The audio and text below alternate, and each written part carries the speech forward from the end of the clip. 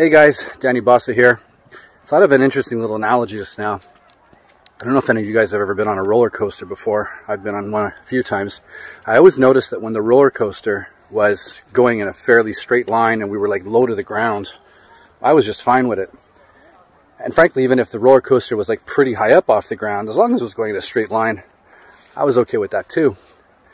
What always made me kind of feel a little bit unwell is when the roller coaster was going up and down and up and down and up and down. I started feeling a little, unwell. And probably some of you guys can relate. In this case, it wasn't necessarily the roller coaster itself that was making me feel unwell. It was only when it was going up and down. As long as it wasn't going up and down, I was just fine with the roller coaster.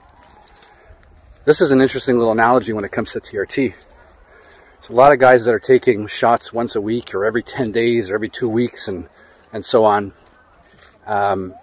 And what's happening is that their levels are going up and down because they get the spike when they inject, and it goes down and back up and back down. And the issue, what happens there, is that when you're converting that testosterone into estradiol, well, your estradiol levels wind up going up and down and up and down and up and down.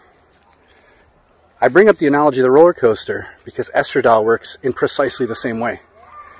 As long as you're keeping the estradiol stable, like my example about the roller coaster just going in a straight line, you're fine. You're not going to feel it. It doesn't matter if it's low. It doesn't matter if it's high. As long as it's stable, you're not going to feel it. You're going to feel just fine. If the estradiol levels are going up and down because you're not injecting at a frequency that makes sense for you, you're not going to feel too good.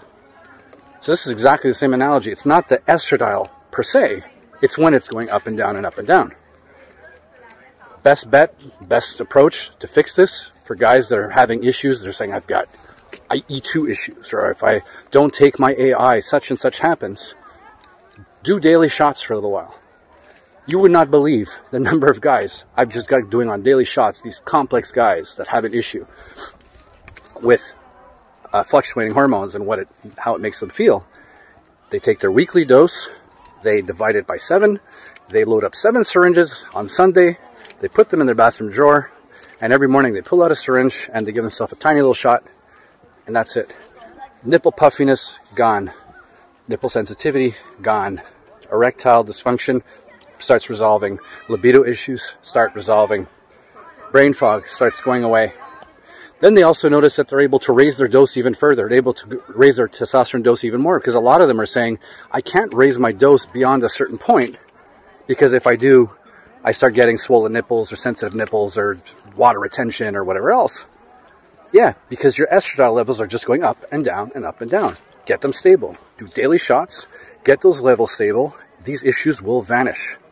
Okay? You can give that a try. It works 10 times out of 10.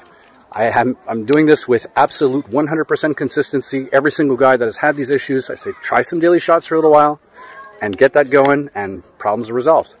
Then with time, when the issues are gone, you can try doing every second day shots to see, do my levels stay equally as stable? Do I still feel fine?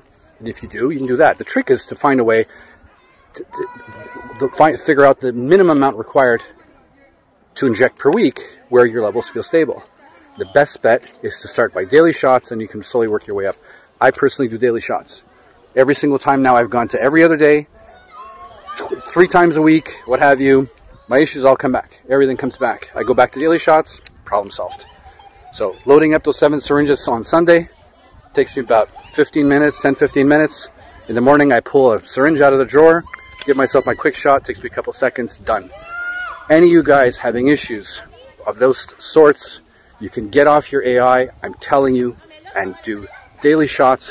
Problem resolved. You will not have these problems anymore. It is not the estradiol causing the issues. The estradiol is actually really good for you.